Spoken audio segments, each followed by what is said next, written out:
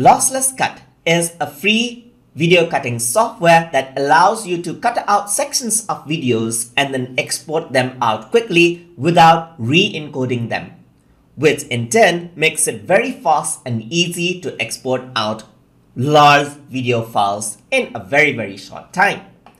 So over here, I'm in the website where I can download the LossLessCut application. So you have to go over here onto github.com/mifi/lossless-cut, and then you'll get onto the GitHub page for LossLessCut. So I'm just going to download out this software. So I'm just going to scroll down over here. You can see all the features of the software right here. And this is what I'm going to click. I'm using Microsoft Windows, but you can follow along with the lesson for Mac and Linux as well. So I'm just going to go around onto Windows and then click on this. So now once I do that, it'll download out the free executable file, as you can see right here. So I'm just going to fast forward the download process, and you can see that the download is almost complete now, and it's completed. So here's the exe file right here.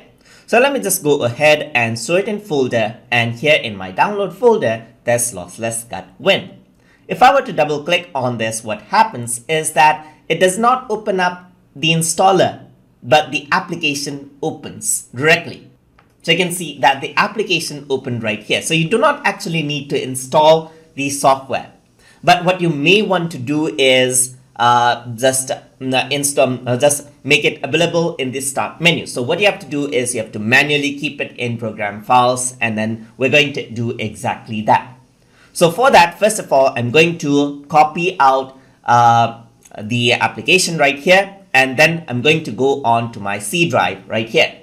Then I'm going to go to program files, and then what I'm going to do here is create a new folder, and I'm going to name it LossLessCut.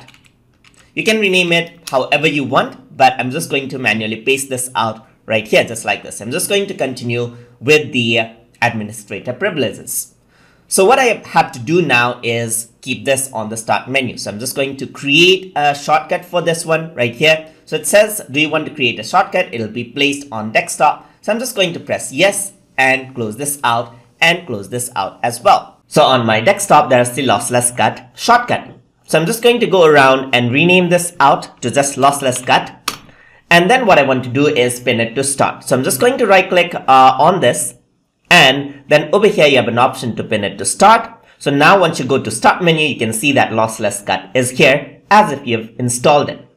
I'm also going to keep it right here so that it is there on my task bar, and then I can access it whenever I want. So hope you guys learned something as always. And as always, please like, comment, share, and subscribe.